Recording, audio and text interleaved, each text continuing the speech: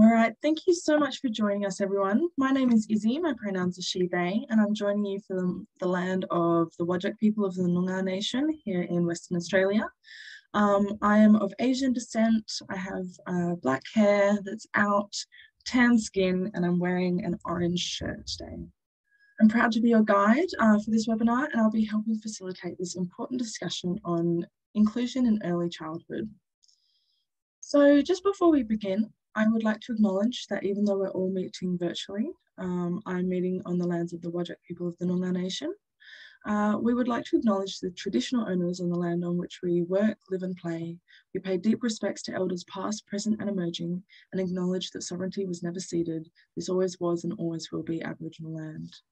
We also want to acknowledge that there is no justice without First Nations justice.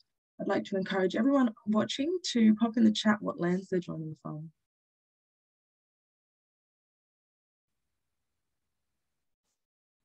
So in today's webinar, we'll be having a recap of what we mean by inclusion and the need to balance building your mindset and skill set. Then we'll be talking through tips on information, supports and funding. After this, we'll have a 5-minute break, and then we'll come back together and talk about some other things to consider and have some final reflections. So CYDA's approach, we believe that hearing directly from young people with disabilities about their experiences helps families, caregivers and communities to have high expectations and aspirations for all their children. We ask today that we are all respectful of one another and are inclusive. Sometimes in talking about our experiences, we might get a question or cover a topic that is sensitive or includes tough things to talk about or to hear. So during this and other webinars, we use content notes. So we'll warn you that what we're about to talk about is, for example, ableism or discrimination. And then people can choose whether or not they want to hear that information. So you can just mute the conversation until that discussion's ended. And later on, when we have a Q&A, we might not want to answer a particular question posed and the CYDA team might step in. This isn't cancelling the question or shutting down the conversation. We just want to make sure that everyone's needs are met, both yours and ours. So just a reminder that if you feel this webinar brought up some difficult or uncomfortable feelings for you, please do reach out for help. You can access help by heading to our website, so www.cyda.org.au, and we'll put the names of supports in the chat, and you can also have a look on the screen. You might want to take a photo of this before we proceed. And thank you to those who put their land in the chat. We've got people from all over Australia, which is really exciting. All right, so each panelist will introduce themselves, but today we have with us the young people, Izzy, myself, we have Georgia and Emily, and then from the CYDA team, we have Sue, Daniel and Ewan.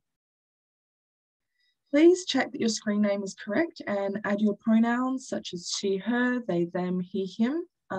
That will help us use the correct pronouns when we're addressing you. And we'll now ask each panelist to introduce themselves and also share with you the headline of their favourite childhood memory. So I believe Georgia is first.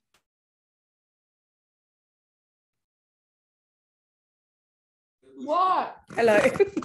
Come here, you say hello. Say hi to everybody and what's your name? Hi, my name's Georgia. Yes, that's Georgia and she's 16. So has a little bit of attitude when she wants to. Georgia, what's your favourite childhood memory? What's your favourite thing when you were little? No. Okay. We don't have a favourite memory from when she was little, but it probably would have had to do with the Wiggles. So I think Emily will introduce herself next. Hi, I'm Emily. I have a white complexion with brown hair and I'm wearing a black with white sported jumper today, and I'm also wearing red framed glasses. My favourite childhood memory is of going to the beach near the shack that I spent growing up most summers and playing with my siblings at the beach. So my name is Izzy, my pronouns are she, they. And my favourite memories, I've got quite a few, but they would all have to do with spending time with my family and my siblings and the various mischievous things we would get up to. Thanks, Izzy. Sounds like a topic for further inquiry later. Hi, everybody. My name is Sue Tape. I work for CYDA, so Children and Young People with Disability Australia. My pronouns are she, her, and I'm joining you today from the lands of the Yugara and the Turrbal people up here in Brisbane. My role at CYDA is around inclusive education, and a visual description of me. I'm a middle-aged white woman with dark brown, short curly hair, and I am wearing black glasses, and you might catch sight of Lego in my background every now and again, due to the 2 children that live in this house as well. My favourite childhood memory would be anything to do with the beach and water. And I'll pass over to Liz, who is joining us from CYDA as well. Hello, everyone. Yes, I'm Liz, and my pronouns are she, her. I'm calling from Wurundjeri land, people of the Kulin Nation, and I have grey blonde hair. Can I say blonde? Not quite grey hair, maybe. So definitely not a young person. And I wish I was. I loved being young. I'm enjoying my maturity as well, but I have so grey hair. I'm wearing a black top. I've got a blurred background with a red painting in the background. And my favourite memory is enjoying eating watermelon with my brother at kindergarten.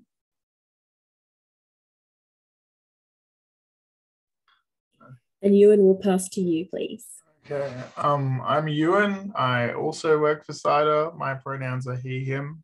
I have brown hair, brown glasses, a red-brown beard, and a black shirt. And one of my favorite memories from childhood is getting to ride in the Batmobile at Movie World, which is pretty cool. Thank you so much, everyone. Pass back to Izzy. Oh, cheers.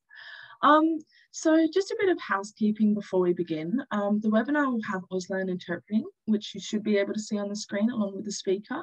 If you can't, we will maybe try and pin the Auslan interpreters. This session will also have live captions, and they'll be visible at the bottom of your screen. Have we got those up? Awesome. I just can't see it. My bad. If for some reason you can't see it, click on the CC button. There you go. You should have clicked on that. And that will be at the bottom of your screens, and that will be able to access captions. If you do have any questions, please use the Q&A function to ask your questions. The session is also being recorded, so we can share it with other people. It will be on our YouTube channel, I believe. Yep. And if you are having any technical issues, please private message our webinar support person, so either Liz or Ewan, in the chat. Awesome. So the first 3 webinars in our series of 6 topics included inclusion, identity, language, and where to start with inclusion in early childhood. We also looked at the role of early intervention in early childhood and tips on where to start. In the later webinars, we're building on these ideas, and with young people like us as your guides, we will look at what does all of this have to do with school. So we'll move into part 1 and start with an overview of information, supports and fundings, and then recap what we mean by inclusion and building your mindset and skill set. So in this webinar, we're going to explore 3 main topics. So information, supports, and funding. Along with insights from our experience in childhood, we'll explore what topics of information might be useful. We will share trusted sources and how to effectively use that information. When we move on to talking about supports, we're going to cover how knowing what the purpose of these supports is critical. And we're also going to talk about the people that can be important in supporting your child and family. We'll also cover what adjustments might be most helpful, how being included with adjustments are critical parts of childhood, and how those arrangements can be made. Finally, when we talk about funding, we're going to be talking about how families might go about identifying what funding might be useful for them, where that could come from, what paperwork might be necessary, and who can assist with this process. Even as a young child in play-based settings, there are components to inclusion that are crucial to participating and learning. So physical inclusion, that's present and fully participating in the same learning environments that is accessible to all children for the same amount of time. So in one of our earlier webinars, we talked about that fine line between early intervention and inclusion, and making sure that even though we are going through all those early intervention programs, that we are still allowing our children to be children. So the topic of social inclusion is socially all children are welcome, supported to belong, and not separated from their peers on the basis of disability or difference. So we know there's a history of segregation with the disabled community, but really trying to make sure that all spaces are accessible for all. And then we talk about curriculum inclusion. So that means that the curriculum is delivered accessibly so that all children are included in the same learning material with appropriate support and adjustments. So next we wanted to return to the idea of finding balance in your role. So for families, that balance is between mindset and skill set for inclusion. So I'll pass over to Sue. Thanks, Izzy. Sue speaking. So the slide that you can see here, it's quite busy, but I wanted to get you to focus, if that's all right, on the orange arrow, what we're pointing to. So in webinar 3, we talked, as Izzy said, we talked about balancing, building your mindset and your skill set for inclusion. So this webinar today really focuses on access to and use of technology for gathering, filtering, and digesting information. So what does that mean? What we mean is there's so much information out there, and we want to talk about sources, reliability, how do you use that information, and really draw on the experience of the 3 young people and their family member that are joining us today to get a greater understanding of how you can sort of swim through carefully all that information, because it's such an important part of advocating for a young child and building your skill set as you move that child towards the education system. So that's why we would like to talk about this earlier than possibly many families do. Acknowledging also some of the things on the left-hand side around mindset, where often the search for a diagnosis or the search for supports can draw us away from some of those skills that we need to build. So yes, so we're going to move on, please, and talk about challenges. Izzy, I'll hand back to you. Izzy speaking. So there's a lot of challenges to consider when navigating information, organising supports and funding. I know it can be really overwhelming. Some of these that we'll cover when we share our stories and insights, but we wanted to first look at sort of challenges overall. So one of the challenges is that there is a lot of information and influences out there. So it can be really easy to be overwhelmed and at the same time have a vast array of inputs to help navigate the early years. But accessing information in 2022 means children and family need access to reliable and affordable technology. Sifting and sorting and working out what to do with that information can take a long time. And for families, number 1 on the wish list is targeted information for their child and their individual family's needs. Searching for an answer to diagnosis and defining disability tends to drive conversations and choices, not necessarily the natural rhythms and activities of childhood. And you've probably experienced that, again, talking about that balance between having a childhood, but also trying to make sure that your child is receiving the help that they need and the supports they need. So another one of the challenges when it comes to supports is naturally if someone offers to help or direct families, the families of young children, they'll look for trusted sources, welcoming places and reliable people who help them achieve the outcomes of their goals. Families will look for people to help guide them and provide supports that help them. Families may find that they're offered special programs or services, and this might mean that they miss out on typical or have less time for typical childhood experiences. So families, we acknowledge that, you know, you'll have to make decisions every day about juggling priorities and family needs and circumstances. This warm, welcome feeling that they need to take up the special options does impact what a parent's natural authority or approach to making decisions can be. So another challenge, the final sort of challenges are with funding. So we want to encourage families to look for supports and fundings that are aligned with their vision for their child and their family. And again, please avoid the risk of focusing only on your child's diagnosis, which does mean that things can be really hard work, and it can be hard work emotionally, physically and socially, but it is really worth you know, tending to your child's needs and making sure that they get to have that childhood that they deserve. So passing over to Sue. Thanks, Izzy. So we're going to spend a fair bit of time now working through those three topics, so information, supports and funding, and really drawing on the experience of Izzy, Georgia and Emily, recognising that Pat has pulled together some great points from Georgia's experience, and we'll be sharing those with you. And one of the things that we have asked young people to do is that where an image can really speak to experience in this area. And so I'll get you, Liz, to go down to the next slide. And this is where, with Georgia and Pat's permission, obviously, we've got some delightful pics of early childhood for Georgia.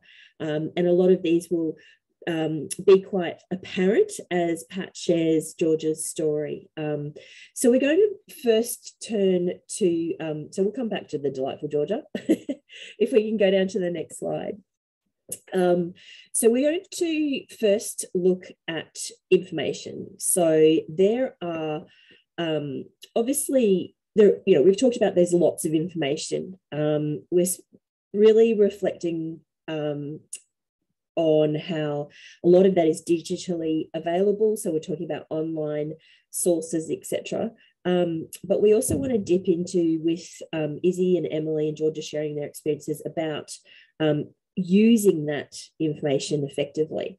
I just wanted to go to the next slide briefly before we hear from the young people. And Ewan shared in the chat earlier the link to the slides, just to show you the volume of different sources of information that may be available, and how at times it may feel like it's a bombardment over people, and just, I suppose, helping families and young people with disability to navigate these spaces for effective information. So on the slide, I've got sources of information. There are 3 columns. You've got digital, people, and places. So taking into account that information can come from all those sorts of things: news, social media, blogs and influencers, advertisements, etc. And a lot of it's subliminal. So happening with that information coming to you without actually you requesting it. But the other part of this is also the sources of information. So the people around you, whether they be family, friends, people in similar situations, your employer, etc., etc. The other thing is recognizing that in those early stages of childhood, there are different places that you might get information from. So it might be an early childhood setting, an education setting, health, and other parts of the government or policies and programs you're interacting with, or just in your local community as well. So I just wanted to recognise that there is a lot going on there, and it might be a useful way to have a look at how you access that information, where you put your trust and reliance, and I suppose how you filter that stuff as well. So we might stop sharing the slides just for a moment, because it'd be great to see everybody's faces as we talk about stories. Thank you, Liz. So we're starting with information, and I have asked Emily, Izzy, and Georgia and Pat to think about those questions. So what information do you wish that you had access to in that early childhood stage? What types of information would have been useful? And what things do you wish you knew about? Now, it will become apparent as we work through these stories that we have three very different people joining us today with three very different experiences. And that is part by design, but part by delight. So really excited to hear from you. So Emily, I'm going to throw you into the mix first, and really keen to hear from you, please, about on the area of information. What things would you like to bring to people's attention?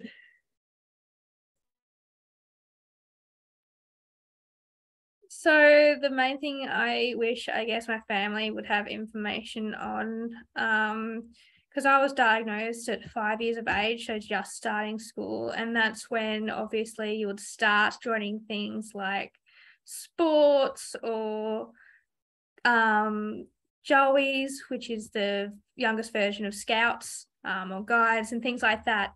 And the wish, what my parents had, was information on how to support the people around me. So if it was volunteers, if it was sports coaches, those people who aren't necessarily paid to receive that kind of training, because they're often thrown into the deep end.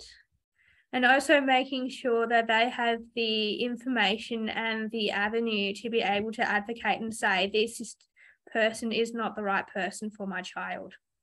You know, and ensuring that, you know, the burden is just not on my parents because obviously I was a very privileged person to have family members who did have that knowledge and have that experience, but they actually had to went out and sort it and, you know, provide that support to other people. And that's just another thing that they had to go and do. So being able to have that as part of the whole package, I guess, when you get given when you find out, you know, diagnosis and all those information would have been very beneficial.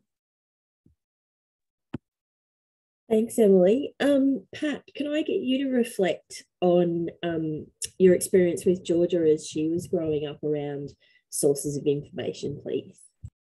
Yeah, for sure. So for us, it was a little bit different because Georgia was diagnosed at birth with a genetic condition. So for us, information was hard to come by because her condition is so rare, but also just knowing how to navigate the special needs world and what services she needed. I remember our pediatrician said to us, oh, will you just go to the community health centre and get physio and OT? I'm just like, what? Like, how do I do that? And he just assumed that I would know how to do that. And when she was about 14 months old, we needed to get a CPAP machine. And there was lots of people that said to us, you can apply for this funding. It's called this and this, but we don't know how to do it. We don't know how to get it, but you can apply for it.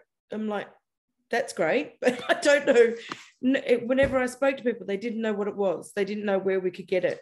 So we were lucky we could hire a machine for a little while, but then we got our play group fundraised for us so we could buy a machine. But yeah, I just think that, I mean, this is almost 17 years ago. So things were a lot different to what it is now. Information is a lot easier to get these days.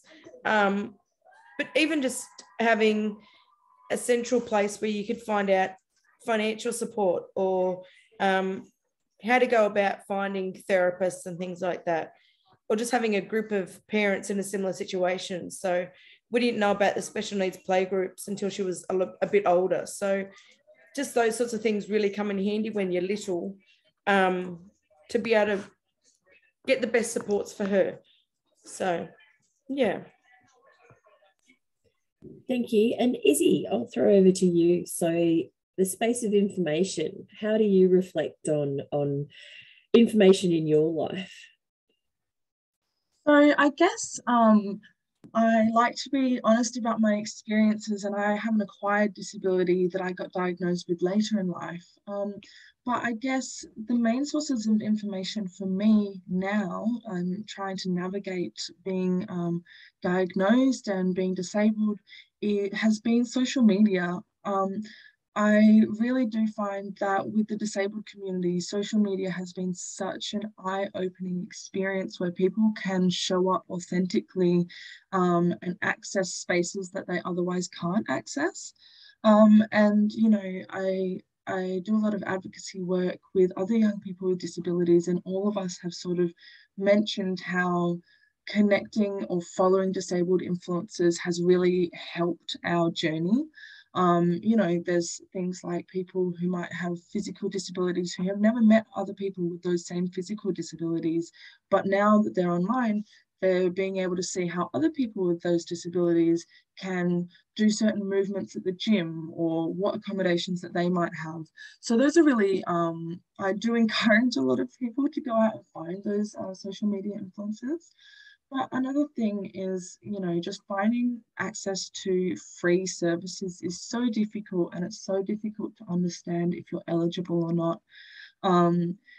And in WA specifically, we have a number of advocacy organisations which are free for people with disabilities, regardless of if you have NDIS or not. So you can call, so in WA, we have People with Disabilities WA, so you can call them and they always have an advocate on the phone line. And you can also apply for advocacy help. So, you know, that can be with NDIS support, or, you know, with any workplace issues or schooling and education issues, but they are a really good place to go to find out what services there are out there and, you know, what you can actually access. Yeah, I guess that sort of information would have been really helpful for my family to know what services were out there. As I mentioned a little bit earlier before we started the session, my family grew up quite poor. We relied on Centrelink, and, you know, as a result of that, when financial concerns are always at the forefront, it's really hard to then go out and find all these other supports. And it is really expensive finding adequate supports. So for my family, I wish that we had known, yeah, that there were services out there that could direct us in the right way. Thanks, Izzy. So we might move to talking about supports. So I've asked our three speakers today to think about the types of places or activities where they might need supports or adjustments, and just how that happened and how that place can be enjoyed, who helped out, you know, what was the experience. So when we're thinking about supports, we're talking about, well, what's the purpose of the support? What will it help drive as far as day-to-day activities, the basics of life, which, you know, no one would call the basics of life special needs. They are just the basics, getting up in the morning, etc. And also some of those things to sort of access the activities that you enjoy. So, you know, going beyond food, housing, and education, but, you know, getting out in the community and being part of that community. So that's what I've asked people to reflect on. So Emily, I'm going to throw to you again. And if you could share with us your thoughts around supports, please.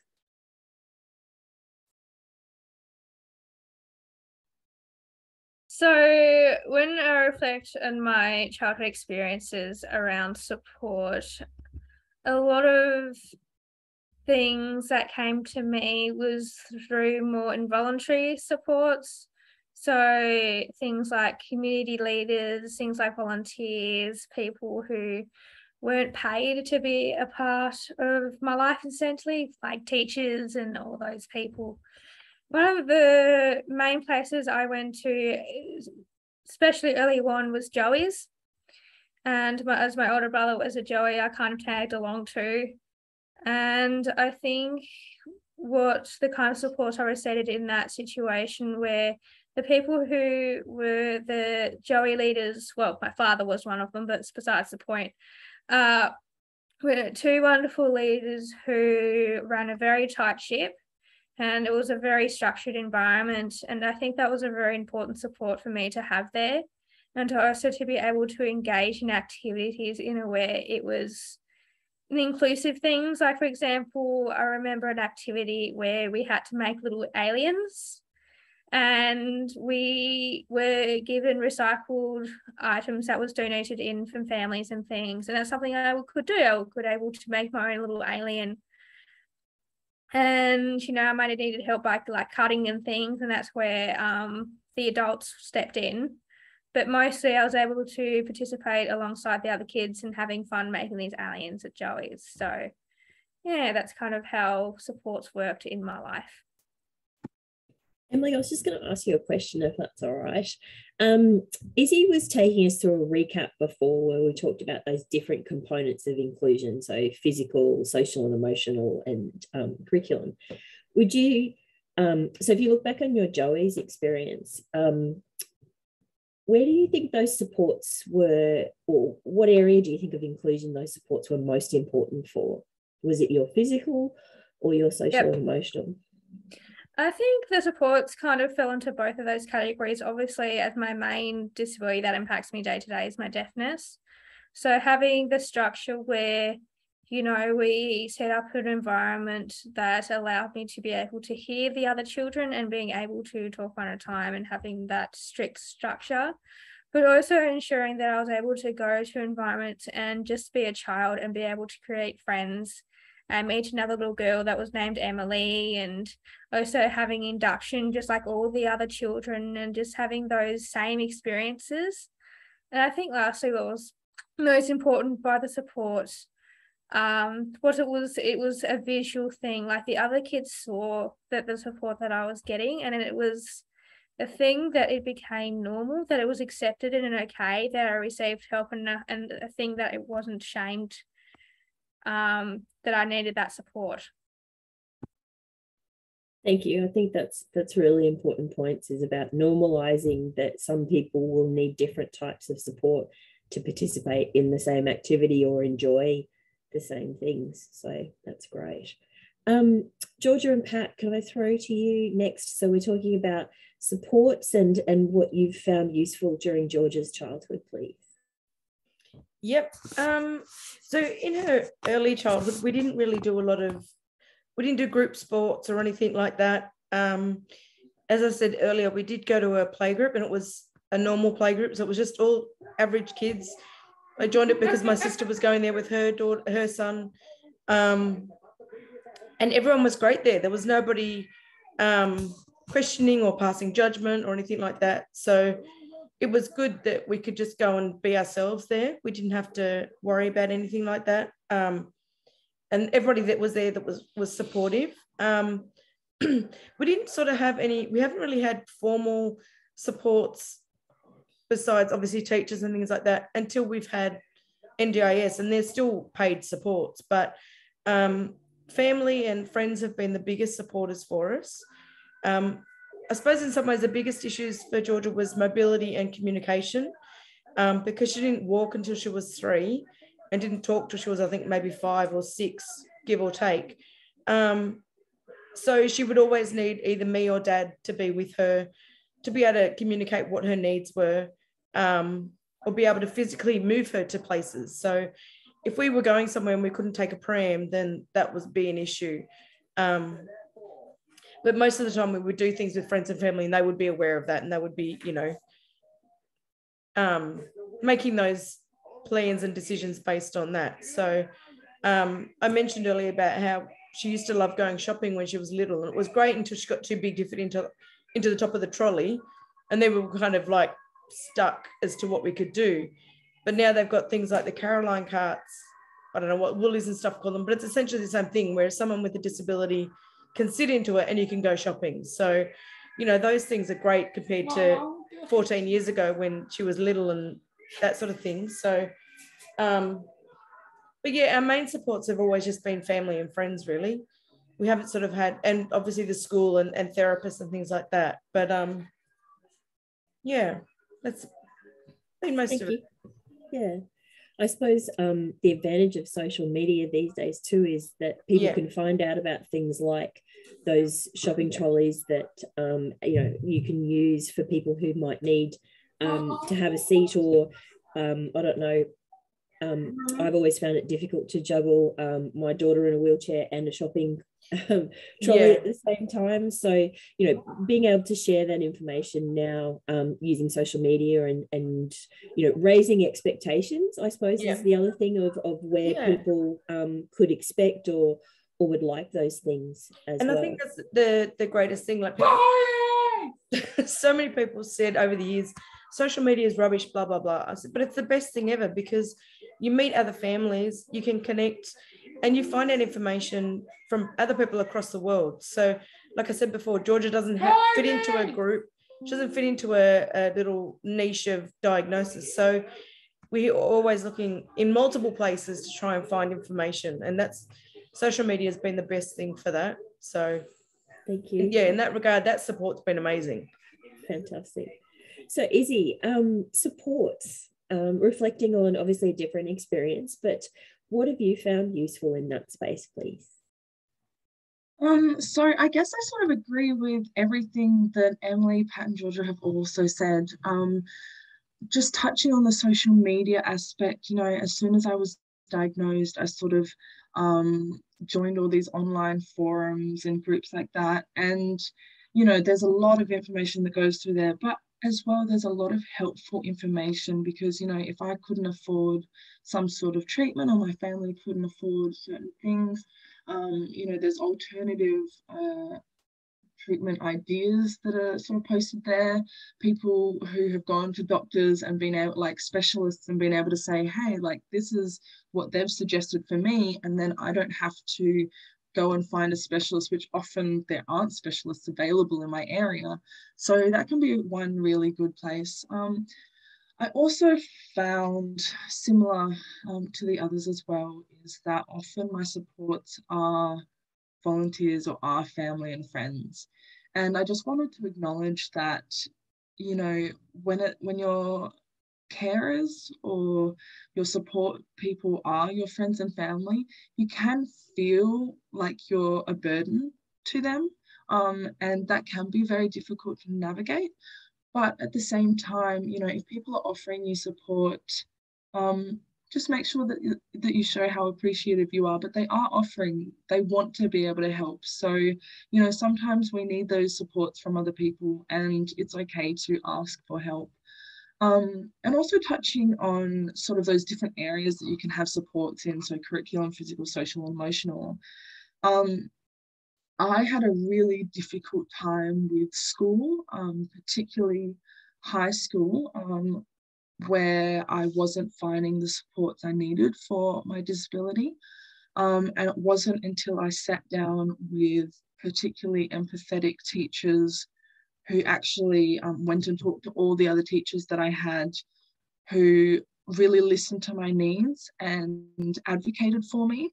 I think that, you know, when you're a young person, it can be really hard to find the language to advocate for yourself, especially when you're going through it and you haven't actually got that insight to what is happening.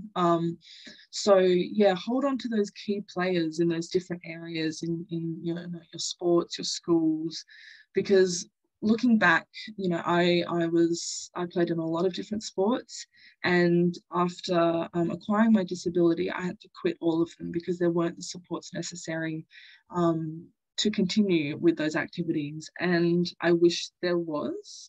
I think Emily sort of said that a lot of those volunteer people, or those people in those sporting environments, or Joeys, often don't have disability awareness training. And so, you know, they might be trying the best that they know, but, you know, their best intentions can also be infantilizing and can be, you know, just a negative or trivial experience of what disability actually looks like and means. So, you know, if you are going to a sporting group or something that doesn't have adequate training, you know, maybe connecting with those advocacy groups, or you know, referring them on to places like CYDA, who might have free or to pay for training so that they can adequately support your child. Thanks, Izzy. I think something that you said then's triggered a question, if that's all right. So infantilizing, it might be worth just explaining what that means and what that means for a person with disability. And I suppose fitting into that, having high expectations. If you wanted to talk about that for a little bit, that'd be great. Absolutely. So infantilizing is this idea where, you know, people with disabilities, you might talk like sort of like baby voice, for example. You know, when you talk to children, you use that different tone. And, you know, a lot of people use a similar tone with people with disabilities or assume incapability. So, you know, that can look like a whole different range of things, from talking differently to helping without asking, or, you know, people who are wheelchair users, you know, people might move them out of the way, and it's disrespecting their dignity and their rights to exist as a person and as a person who is valid in their experience. And then the second part of your question was about high expectations. Yes. Yeah, there's a really great TED talk actually by Stella Young called The Soft Bigotry of Low Expectations. And it sort of goes on this idea that people who are disabled, either you speak to them in that infantilizing way, so you treat them as you treat us as if we don't have anything worth to say, or we're children, or there's the converse, the other side of that, where you treat people with disabilities as if they're inspiring for just doing daily things, you know. That idea that, oh, it's so great that you can work or that you can go to school and you're disabled as well. It's so great that people you know, are there to support you. It comes from that like charity model of disability, where it's like, you know, we need to go, that's a very historic model, but basically it's like, you know, we need to help people with disabilities because they live such an awful life. And we've very much moved away from that model to more of a human rights model, which understands that, you know, our bodies may be disabling, but a lot of the time it's society and the barriers within society and perceptions that harm people with disabilities. So, you know, it's either having very low expectations and then having high expectations of others. You know, if a person with disability can do this, then so can an able-bodied person. Yeah, did that sort of answer a bit of that? Absolutely, thank you. I'm going to throw another curly one at Emily, if that's all right. So, taking into account your professional experience, I'm interested in if you could reflect on those high expectations but supports and adjustments for young children in learning environments, and how your work and your experience as a person with disability yourself helps you to look at making sure that children are learning on the same basis and that they're having, you know, with supports, with scaffolding. I was wondering if you could talk about that and your views on that.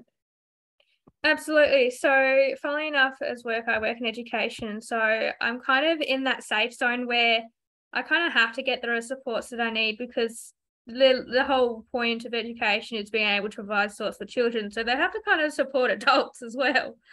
And I think in terms of my experience, just stepping a little aside a little bit and focus on my personal experience. And I think the most important thing is to kind of show the supports that I'm receiving to the children and them seeing that.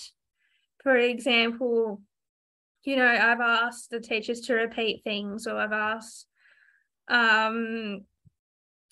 for help for all sorts of things, and then the children seeing that and going, oh, you know, it's okay for me to go and ask for help as well. It's okay for the students who have disabilities in the classroom to go, oh, I'm really struggling with this. It's okay to have accommodations.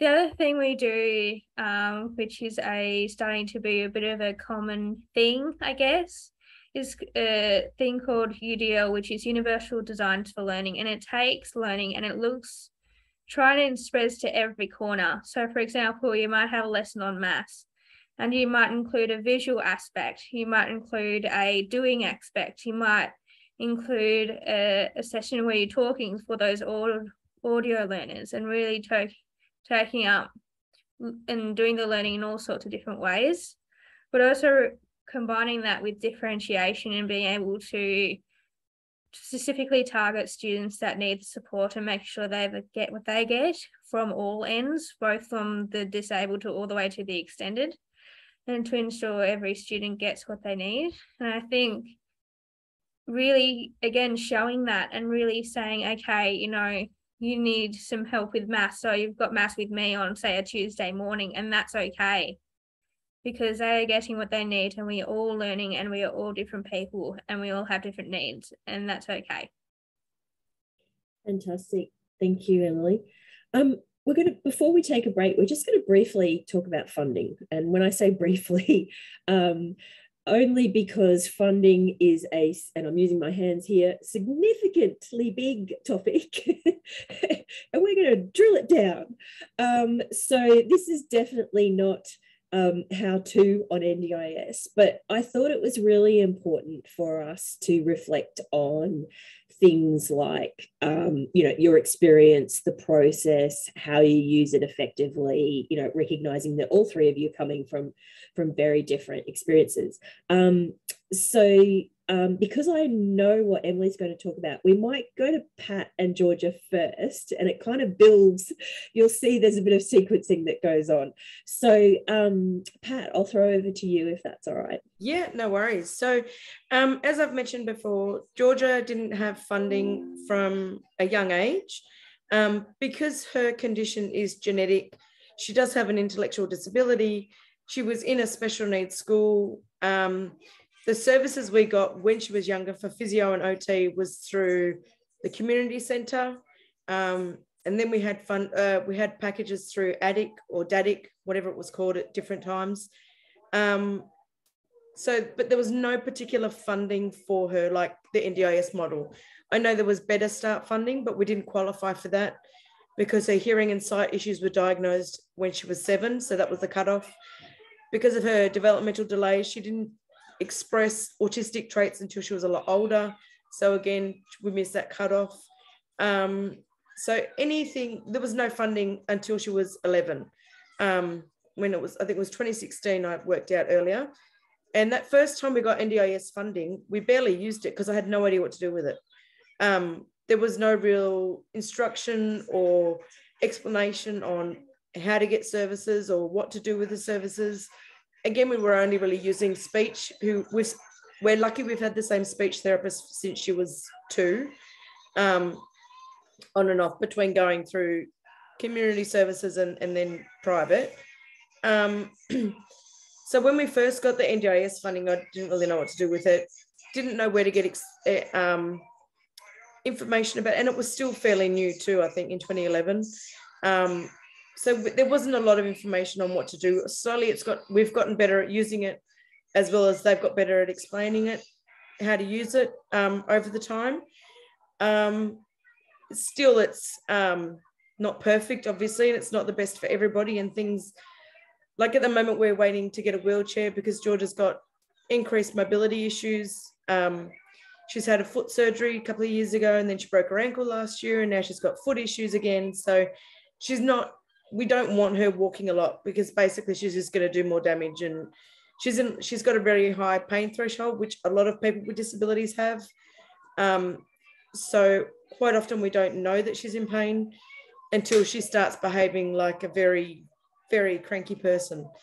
But anyway, so waiting for things like getting a wheelchair or getting equipment can be quite frustrating with NDIS because it takes so long, and you've got to prove, you know, with every inch of your life why you need it and all that sort of stuff, which is frustrating because my son doesn't need a wheelchair, so I wouldn't apply for one. If she didn't need it, we wouldn't apply for it, which I think is the hard part with NDIS, is because it's meant to be individualized, yet it's still, you know, we still need to fit into a box. We still need to fit into that criteria, which doesn't exist for her, especially because of all her different issues.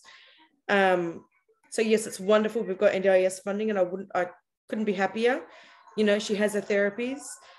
She needs more funding, but, you know, and yes, it's hard to get things, but it's a million times better than having nothing and picking which therapy we can have each month because, you know, I couldn't work because of all her needs. So, you know, it's a big difference compared to early on, and it's a lot easier. I think it's a lot easier to get the funding these days than what it was. If you've got your certain diagnosis, it's easier. You fill out the form, you send it off. You know, it's a big form and it's a pain in the butt to do. But in relation to previously, it is a lot better than what it has been. So, yeah.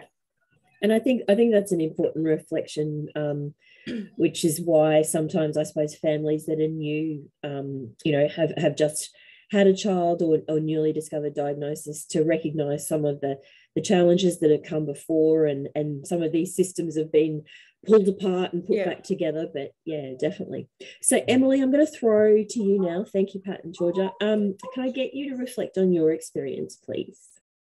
Absolutely. In terms of education, I was what's called the piggyback child, and Sue will put the definition I created into the chat.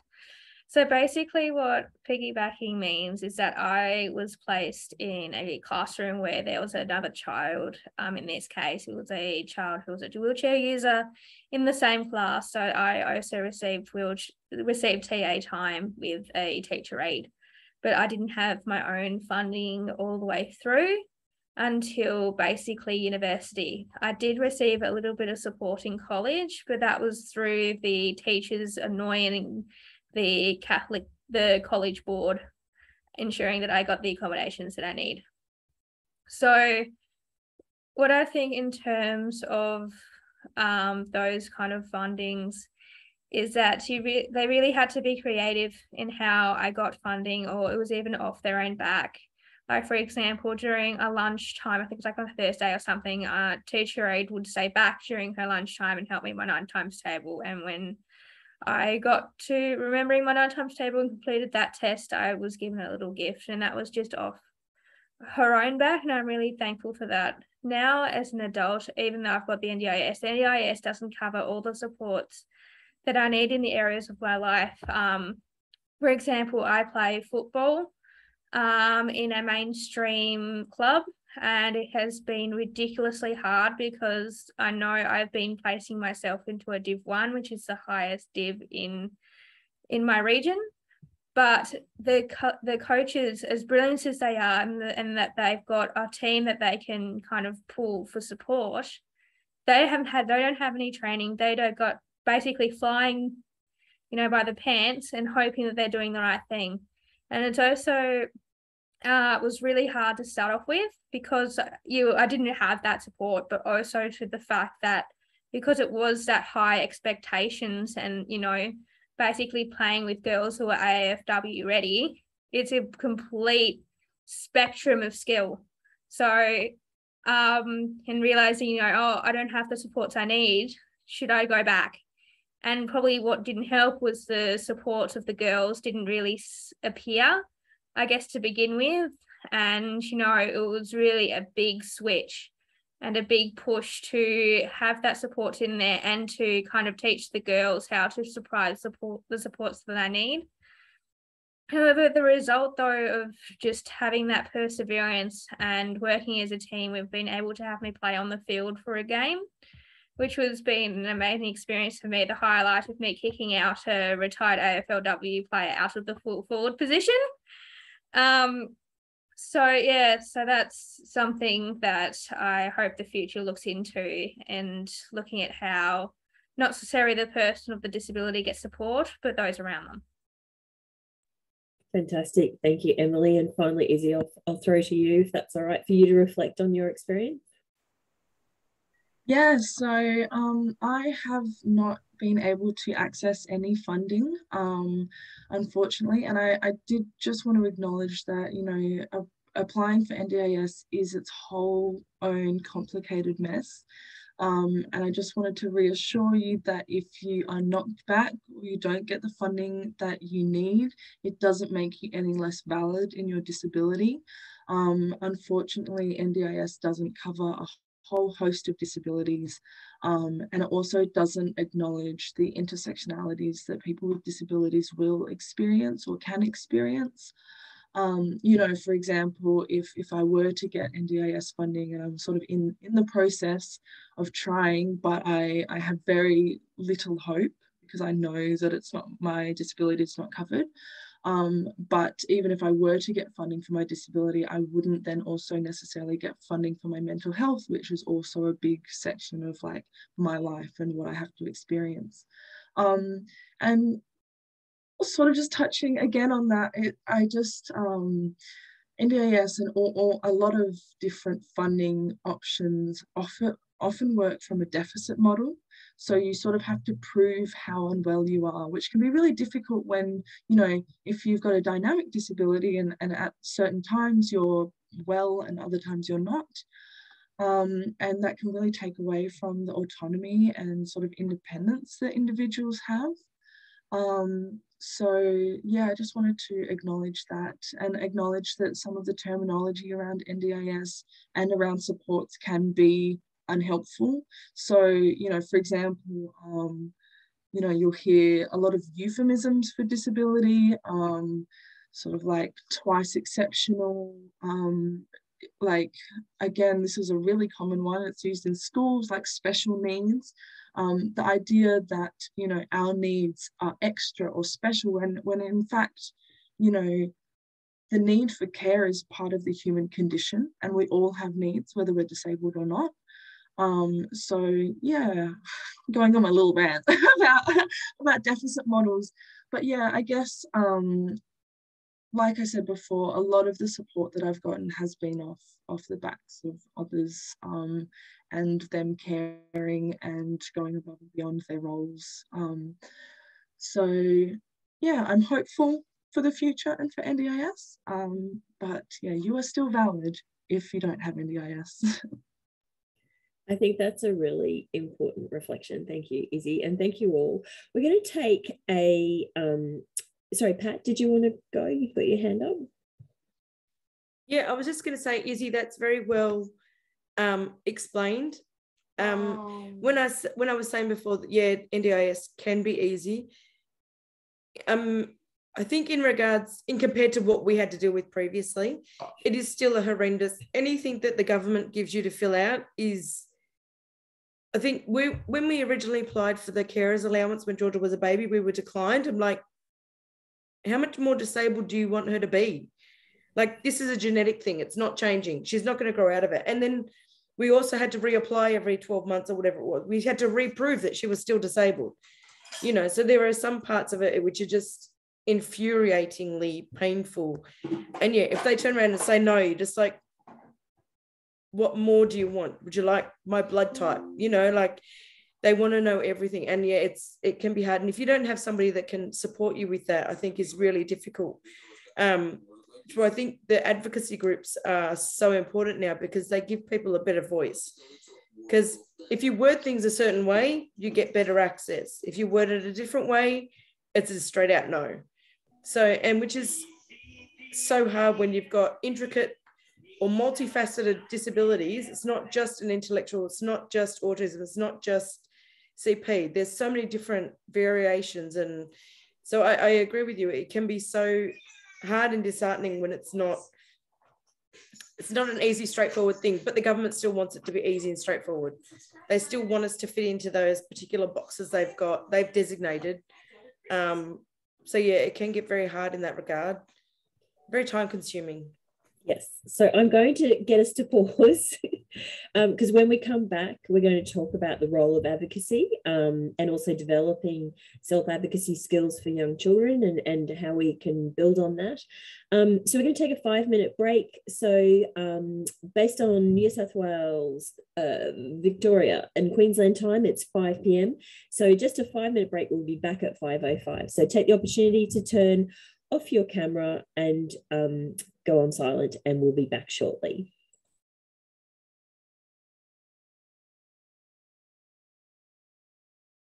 Question and answer time. So just before we move on to a Q&A, we want to mention advocacy and the 3 different types of advocacy that are worth thinking about during a child's early life. So as the Raising Children website says, advocacy is speaking up for another person's rights, needs, and interests. Being an advocate involves understanding the issue, thinking about the children's needs, and presenting solutions. You can help children learn to advocate for themselves by building their confidence and giving them practice. So self-advocacy is when you support your child to find their own voice. You look for opportunities to practice, and that might mean thinking about the time and place and the supports needed. And often what's really helpful in self-advocacy is teaching your child the language that can be understood by others about what they're going through and why they need the supports. So this is distinct from family as advocates for the child. So this is where children are front and center, and you'll need to prepare and practice your message and your approach. So it will always serve you well to be clear and patient. Finally, there might be times where you might need a professional advocate. So this should always support or work on behalf of your child and your family. And the primary focus should be to help speak out and defend your child's rights and interests. So the CYDA website, or Ask Izzy, is how you might locate an advocate in your area. And Ask Izzy is a website, it's not me. The other thing that I quickly wanted to mention is sometimes, in early childhood, and you might be in a therapist office or, in receiving some sort of treatment, it's really important to include your child in the conversations about what treatments they are consenting to. So, using language that children understand, and really asking people, like the child, if that's something they want to participate in. I have a colleague who is deaf and at a young age was forced to wear hearing aids and didn't want to. They actually would have much preferred to speak Auslan and be a part of the deaf community, but they were told that they had to have hearing aids. So, that's just one example where we really need to center the child as the expert of their own disability. So now we'd like to take some questions. So if you use your Q&A function to raise your questions, Liz can help direct questions to us. I was going to throw a curly one first. So we've talked about infantilizing and high expectations and helping to sort of also build the self-advocacy questions as a child. What things, I suppose, and I'll throw this open, what sort of things do you suggest to families of young children to sort of kickstart that? Where, thinking about that before school age, what do you imagine would be a great way to sort of kickstart that idea of being their own advocate and finding a way to talk about what they want or what helps them to be successful? Anyone want to jump in first? I can. Thanks, Emily. So as a child, I started the same sentence if I met anyone new. I basically said, "Hi, I'm Emily, and I'm hearing impaired." Obviously, I would change that now to deaf, as I identify as a deaf person rather as a hearing impaired person for personal reasons. But that opened the conversation up pretty quickly to go, oh, I have different needs. I'm a different person and need different things. And also, when I was growing up, when I had needs, I was the squeaky, probably a thing that I learned from my parents, is I was the squeaky wheel. If I was really struggling, I'd be like, I need help, and all those kind of things. And I think it was also really important is how that was received. I remember a time, yes, it's a little bit later on, but when I was in high school, I worked really, really hard on my debate speech, and the computer didn't work and it didn't touch my speech, and I was forced to rewrite it on the day. And I was really upset and I was really panicking. And obviously, because of my deafness, I actually have to speak out loud and practice it over and over and over so I can get my speech right. And I was really upset and I was really stressed. But funnily enough, that same night was the parent-teacher night. And I advocated, said to my parents, I'm really stressed because I have to do all this again, even though I've already spent 3 days on it already. Their parents talked to my English teacher, who was also the debate teacher. And when the debate teacher found out, she went off on the team and was like, how dare you make her redo it when I've seen the draft that she has done and has already done the work? Why did you force her to redo it when you know she has to spend the next 3 days practicing her speech when you guys don't have to do that. So it was really important to see that, I guess, that need and that advocacy taken on board and taken seriously. And I think that's something that the child needs to see, especially from an early age, that when the issues having problems, that they are taken seriously. Pat or Izzy, did you have any reflections on building young children's voice before we move on? Because I know Liz has got a question for everyone. Izzy, you wanted to go? Yeah. So I guess from my experience, I work in self-advocacy at the moment, teaching young people how to self-advocate. And, some of the age groups are a little bit older. But I guess it really comes down to initially being able to understand how you're feeling and communicate those feelings. So some tools that are commonly used are a feelings wheel or an emotions wheel. But there's some expansions on that where it's not just the emotions, it's also, what that looks like on the outer sort of circle. So, and then there's some really great resources just at Kmart on like emotions cards, and it's like, this is what sad looks like, this is what happy looks like, and giving that language so that people can, or children can advocate and say, I am feeling this way. And then that opens up the conversation for someone to be like, okay, why are you feeling this way? And another thing to recognise alongside the emotions wheel is some people with autism have what's called alexithymia, which means that they don't really connect or understand emotions. It's hard for them to process and understand how they're feeling. So in those cases, there's these things called heat maps. And what was done was there was research done to show where different emotions are felt in the body. So basically they're little heat maps of individuals, and it's saying, when I'm angry, I feel anger here.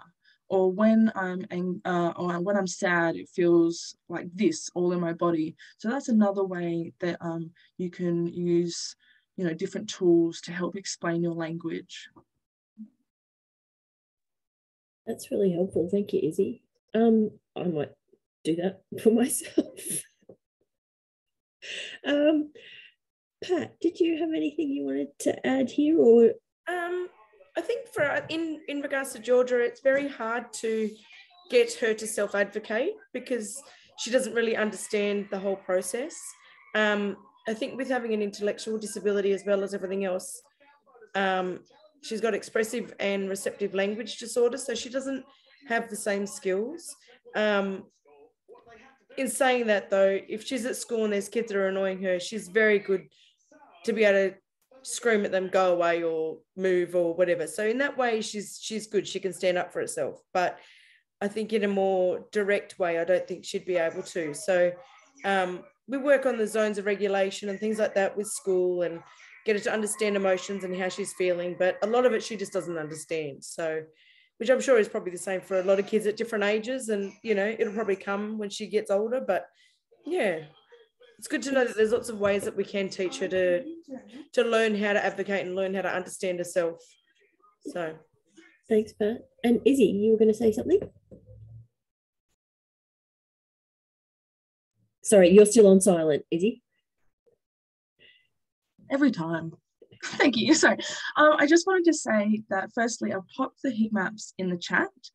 I also wanted to give a quick shout out. So if you're in WA, the Youth Disability Advocacy Network is running a free self-advocacy course. It's 5 weeks for young people with disabilities.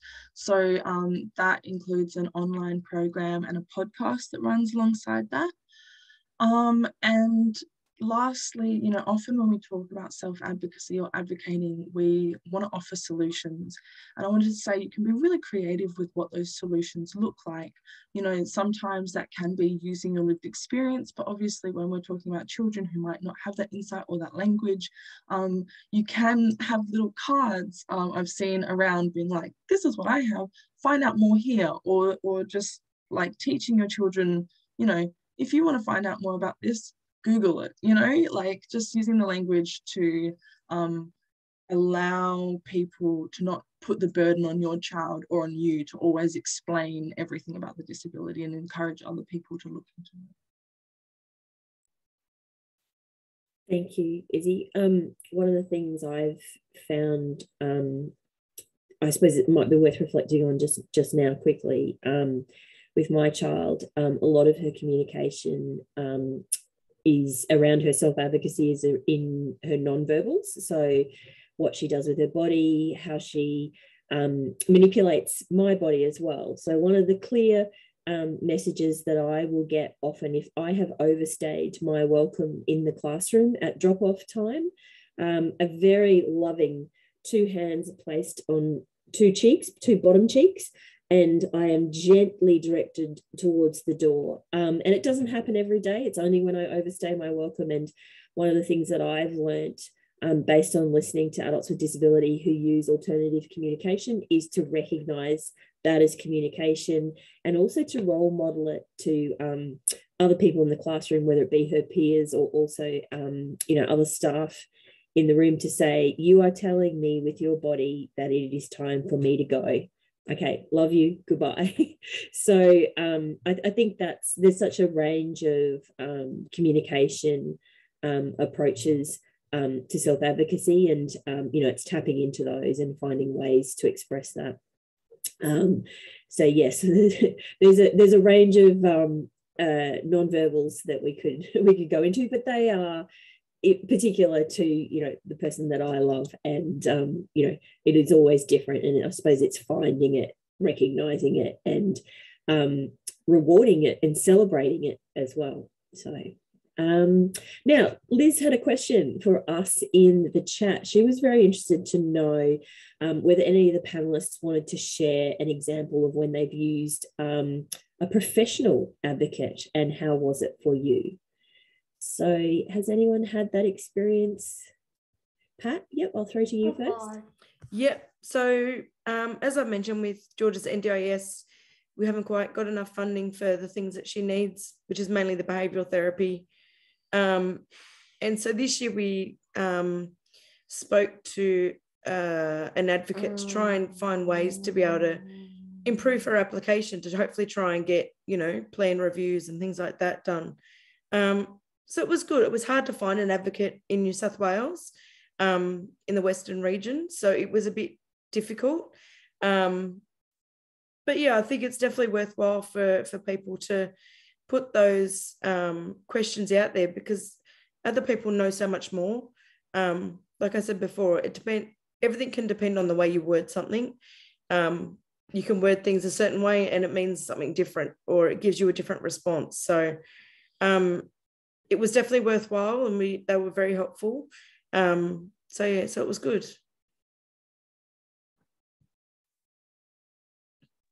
Thank you. Sorry, lost my mouse then. Izzy or Emily, have you had experience with a professional advocate, whether it be in, I suppose, disability funding or in other spaces, maybe in the health space at all? Yes, in a lot of different areas, but for me, I suppose when I was trying to access the NDIS the first time, and the manager of Hearing Australia at the time was like, this is unacceptable, and sent me off to an advocate. And I found it quite scary, because I wasn't told what their role is. Are they going to be nice people? All this kind of stuff. Turned out they actually are from the disability world, one of them being a wheelchair user and another having a child with a disability. So it wasn't that confronting. However, they really need to tell people and to teach people what the role of the professional advocacy is, and what is their expectation, and how they're supposed to treat you, because sometimes they don't treat you with respect. I've known of people who had advocates that weren't that great. Luckily, I haven't that experience myself, but I have heard of those experiences. So when I spoke to my advocate that I had, we talked a lot about, what kind of reports I needed and all of those things. Fortunately, I failed the second time after all the supports and things like that, but they were really good in kind kind of understanding my views and thoughts of things, even though my parents had a complete different perspective from me at the time. And it was also really good that they were able to help me kind of get the courage to advocate myself and as adult, and actually support me to step away from using my parents. And that is a really big step, I think, and that's something I think that's what I think parents kind of what need to realize is that at one point you do actually need to step away. Sorry, especially for those who do have that power and that can do that, because it's not a skill that's necessarily taught in schools and things like that. It's something that we kind of fall into. So yeah, just making sure that we know our rights and things as well is really important. I didn't know most of the rights until I did a equivalent of a master's level study, so that's a bit appalling, even though I did know most of it, but there was a lot of new stuff I wish that I knew of, and there were important things in terms of advocacy, especially things around dignity of risk, and trying to convince people, yes, the risk, like for example playing football, yes, the risk is ridiculously high. For example, I was in my first practice match, I got injured. I was the only one that did, because I didn't have the skills and things how to manage the tackling situation. And you know, but at the same time, when I wanted to play in a real game, I had to like trying to explain that yes, there's other things going on besides this, but like this is my choice to play football. I understand the risks, and yes, I am placed at a much higher risk to play football, but I still have that right to play football. But yeah, it makes things very, very messy, I guess. So that's just another thing we need to think about as well. I suppose if we take the dignity of risk idea, so the opportunity to have a go, to potentially fail, but to learn something from it, that, you know, is important from a really early age. So children having that opportunity to make the same mistakes, eat the same amount of dirt as every other kid as well. Izzy, sorry, just before we start to wrap up, just wondering if you had any reflections on the professional advocate question? Yeah, so I've only ever had a professional advocate once, and that was when I was going through the process of potentially applying for NDIS. And she was absolutely lovely.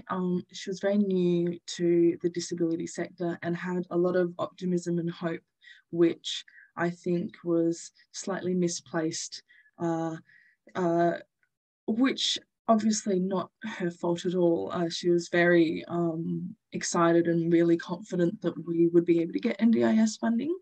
But it got to the point where, you know, applying for NDIS was like putting my health at risk, because, you know, there's so many things involved in applying for NDIS and so many appointments that you need to go to and all those sorts of things, that I just determined that it wasn't the right time for me to be applying for NDIS, because the process of applying was putting my health like further, like making me worse essentially, which is a really interesting thing to think about, I guess.